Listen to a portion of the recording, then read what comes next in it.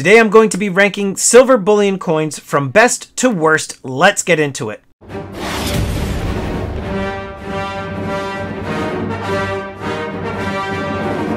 How you doing, everybody? Welcome to Empire Precious Metals. Thank you so much for watching. If you're new to the channel, please make sure you blast that subscribe button and get the bell notification clicked, and that way you get updated with any new content.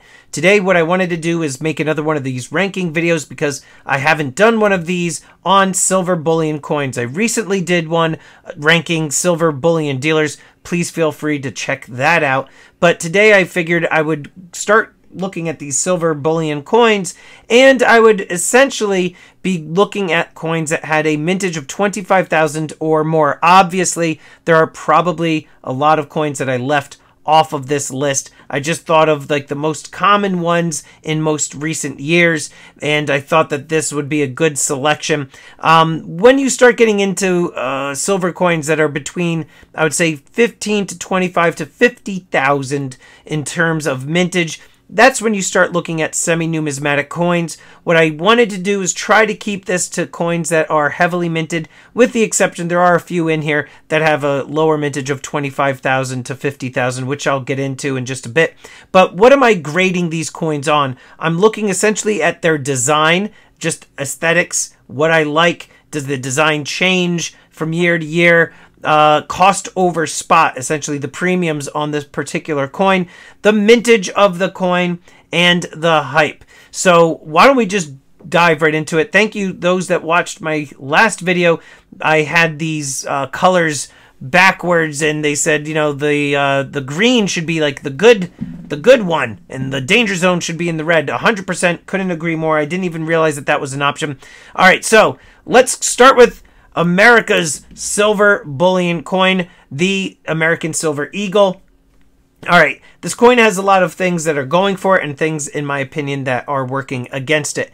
First off, we're going to be talking about the design. There are two different designs, though, when you are talking about the American Silver Eagle as it relates to the reverse, which I'll talk to you about in just a moment. But the Silver Eagle been around since 1986.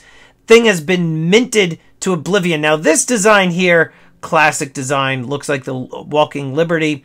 Just beautiful, beautiful coin in terms of the design. Very, very nice. I would put that in the money category when it comes to the design. Cost over spot, though, it used to not be that horrible. Right now, it is abysmal. You're looking at a spot price of around $25, give or take, at the time of the recording of this video. And this coin now is going for low 40s, maybe upper 30s, some places even like mid 40s, which is astronomically high. That definitely puts us in the danger zone. Mintage, this coin also has been minted to oblivion. I mean, hundreds and hundreds of thousands of these coins each year. That kind of works against it in terms of the rarity of the coin. And the hype, there's not too much hype on American Silver Eagle releases, unless, you know, if you're talking about when the Type 1 switched over to the Type 2, that was a lot of hype, because the coin, you know, has been essentially the same in terms of the reverse for years and years and years. I'm going to have to put the American Silver Eagle in terms of the design, which is classic. Oh man, people are going to say unpatriotic.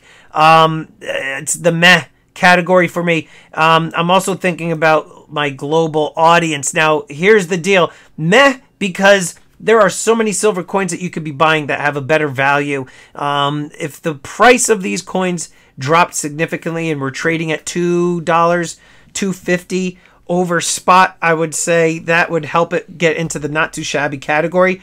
Guys, again, the design, in my opinion, for the Type 1 and obviously the obverse is money. But, you know, when you're talking super high mintages, no hype whatsoever, and the cost over spot is ridiculously high, we're going to put that in the meh category. And I put that across the board. Classic designs, but, you know, again, it's a recognizable coin. But being that there's so many other options right now, a lot of people in the stacking community say silver, silver. I don't agree with that. But in this situation, when you can get other coins that have a tremendous amount of value, I would put this in the meh category. Sorry, guys. I'm going to skip over a couple. I just want to come over here to the kangaroo. The kangaroo, in my opinion, is dog shit. This coin essentially has... I looked up some of the... Let's see. I couldn't really find the mintages on the kangaroos, but the design doesn't change. You get cost over spot is low, but the design, in my opinion, there's nothing really going for it. You got that radial design there with the what is it? The hopping battle rabbit that some of us call these things. They don't do it for me. The design, in my opinion, is just lackluster. Cost over spot is tremendous work. That's tremendous for it. But mintage, I know that this is like an official coin for Australia. And there's no hype on this coin whatsoever. You're going to be trading these when you go to sell them. You're basically playing the spot game here. That goes in the danger zone. Let's look at another coin here. Philharmonics, I'm going to put in the caution. Same reason. Nothing really too crazy for the design. The cost over spot is really low. High mintages. No hype whatsoever. But I think that at least the design has a little bit more going for it than the kangaroo. You've got on the other side here the Oregon. So we're going to put this in the caution zone because, again, this is like a coin that's really not collected. It's more for stacking. We're going to put that in the caution zone. However, let's go with the Britannia. Now, hear me out on this thing. The Britannia's design, it doesn't really change. Either. Recently it did. It incorporated all these different security features. You've got the lenticular design of the trident, the lock, if I'm not mistaken, and the euro. I think there was like three things. I'm forgetting. Or was it just the trident and the lock? Whatever. There's the lenticular design on here that is a really nice security feature. It's just a really well done coin. Beautiful design. You get a lot of bang for your buck because of that. They tend to hold their value a little bit more. They don't command a really high premium. So yeah, you do kind of have that, that spot game that you're working with, if you will. But just because the design, in my opinion, is just really done well. In my opinion, also, it's better than this. And I think that's then definitely helping it out. So we're definitely going to put this into the not too shabby category. Libertads. All right, guys, Libertads design. We're going to go with this one right here. Money. Very, very classic design. Very, very classic design. Beautiful. Cost over spot is quite high. However, the mintages also are very, very high. We're looking at Libertads having mintages of anywhere between, I looked at the census of these things, 67,000 minted, I believe, in 1998, to like 2.4 million were minted in another year. However, here's the thing with these. A hype around Libertads, regardless of when they release, regardless that the design just more or less stays the same, they have a tremendous resale factor to them.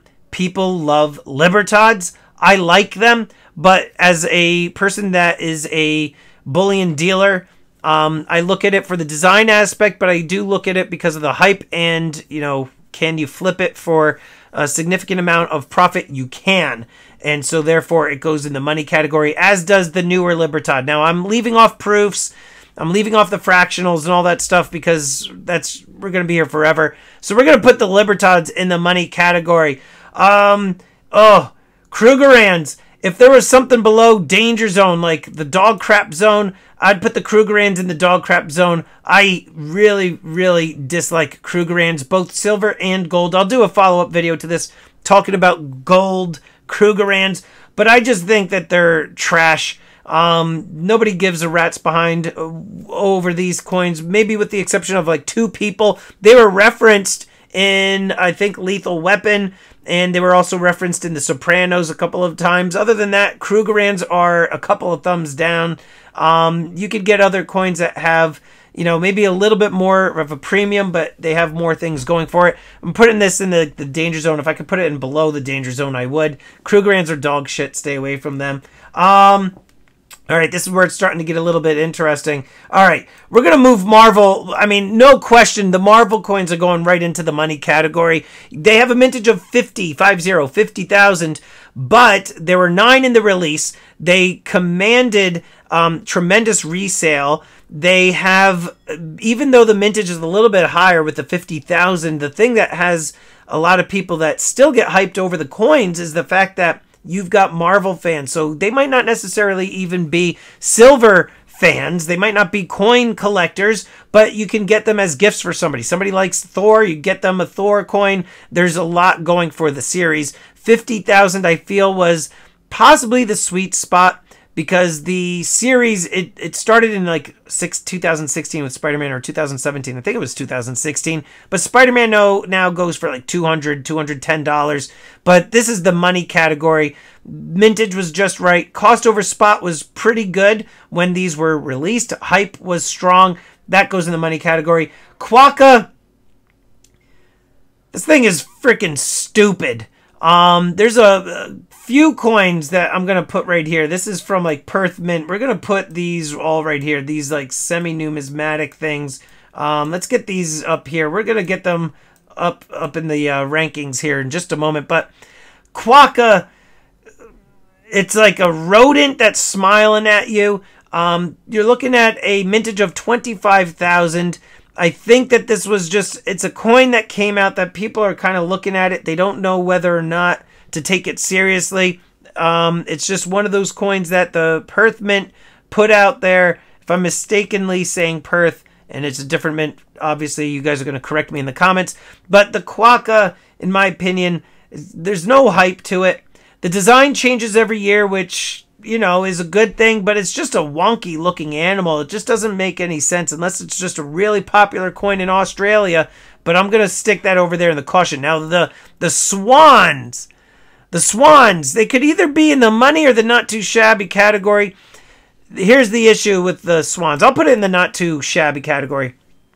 Problem I have with the swans is that the design is great. Okay, we're not going to ding it on the design. It changes year over year. The mintage is low, 25,000. Hype, there's really not a lot of hype. It's not like you see people posting about the swans like, oh, the 2023 swans just came out. I got to get a hold to it. Nobody seems to really care about it. The issue that I have with it is the cost over spot. This commands a tremendous premium over spot. And because of that, I can't put it in the money category. If this traded for a little bit below what they currently do, like if spot, let's say right now is 25, I would argue that these would release at around $33, $34. If it was in the low 30s, then you would have a home run coin. So we're going to put it in the not too shabby category. Brumby, I'm going to go with the same reasoning as the swan. Little bit costly. Also, you know, the hype, there's not so much hype over this coin. 25,000. It's like the same type of semi-numismatic thing that they were going for here. Now, the dolphins, same thing. It could be money, could be not too shabby. It's kind of an in-between. So these three here are kind of like in between the money and the not too shabby category, because the resale of these coins is tremendous. If you look for the bottlenose dolphins, man, they go for quite a bit. They're going for, I saw some sites listing them for $100. So this coin right here is a pretty solid coin. These three, not money because they're not like Grand Slam home runs, but they're pretty solid. All right, the koalas. The koalas we're going to put in the not too shabby category as well. The reason being, let's take a look here. Oh, I misspoke. The Quokka has 30,000. Let's see. Koalas, they range anywhere between 300 to 500,000. They're in the not too shabby. That mintage definitely dings them. All right, we're going to go down into the meh category here. You got a couple of things that work for it. Now, when I'm saying meh, the meh category means like if you were to buy it, hold on to it for a little while and go to resell it, you probably would make a little bit of money on it. You're not doing anything astronomically amazing with this coin, but the design changes every year, so it's fun to collect. If you're somebody that wants to get into collecting coins, and you want to collect a series that's relatively inexpensive and you want to go capture all the back dates, this is a good one for you. They recently revamped their design. They did this too with the Kookaburra, which I'll talk about in a minute, but they changed the font on it. They kind of gave it this updated style, but they would be in the meh category. Now the Kookaburra, I'd put in the not too shabby category. It's a popular coin. It's a popular series. A little bit more expensive if you want to try to go get the backdated coins. Some of them go for, you know, $100+, but it's a cool bird. I forget the mintage on these. They're quite high, if I'm not mistaken, a couple 100,000 at least each year, but the design changes. You do seem to see not so much hype, but people do pick up the new releases when they drop. You do tend to get more hype with the gold Kookaburras, which I'll do another video for down the road. Pandas, we're going to go in the meh category. People like pandas, but a lot of people have issues being that they are a Chinese minted coin. The other problem that people have is that in 2017, if I'm not mistaken, I always get the year mixed up, 16, 17, they changed from a 1 troy ounce silver coin to 30 grams. A lot of people, at least in the United States, got pissed off that they did this. They were like, they're trying to really, you know, stick it to the United States. I don't think that that's the case. I think that they're just switching to the metric unit. But whatever. I'm going to put this in the meh category. They do okay with resale. Premiums tend to be a little bit higher over spot. You have a little bit of a better selection with these coins in terms of like the return that you'll get on them. Backdate pandas are expensive. I think that this started in 1986, if I'm not mistaken. But meh, you'll make your money back. You'll do okay if you buy them. Danger Zone. Should I put in Star Wars coins? Guys, crazy enough, I'm putting them in the meh category. The reason being is that they keep on minting frickin' Darth Vader. They keep making Darth Vader. They did a Darth Vader coin when they first released, I think in 2017. Then they released a Stormtrooper. All right. But then they released a Darth Vader. And then they released, I think it was like a Clone Trooper. Then they released a Darth Vader. And then it was a Boba Fett. And then a Darth Vader. And then another Darth Vader. It is infuriating. And the problem is, I keep buying the stupid flipping things because I feel like I'm committed to the series. I bought since the beginning, so I have to keep the series going. But, geez, Louise, they keep on minting Darth Vader, which puts that in the meh category. Meh. Beskar bars. We're going to do in the not too shabby category, even though these have a crazy mintage of 50,000. I'm talking about the 1 ounce bars, the 10 ouncers, which I happen to have. I've got a 10 ounce bar here. These had a mintage of, I think the first year, correct me if I'm wrong, 1,000, maybe it was 3,000. And then the next year, it was like 5,000. The mint upped it. So, we're going to go in the not too shabby category for the 1 ounce bars, because even though the design stays the same from the 2 years, and most likely they'll probably do another year, even though the design stays the same, people like the Beskar bars. They think they're cool. It's a cool shape. It's a government minted coin, and they hold a tremendous premium and resale value. They hold their values, not tremendous premiums. They're released usually not too terribly over spot. And you have to look at that from the lens of how much can you get back when you hold it and resell it down the road.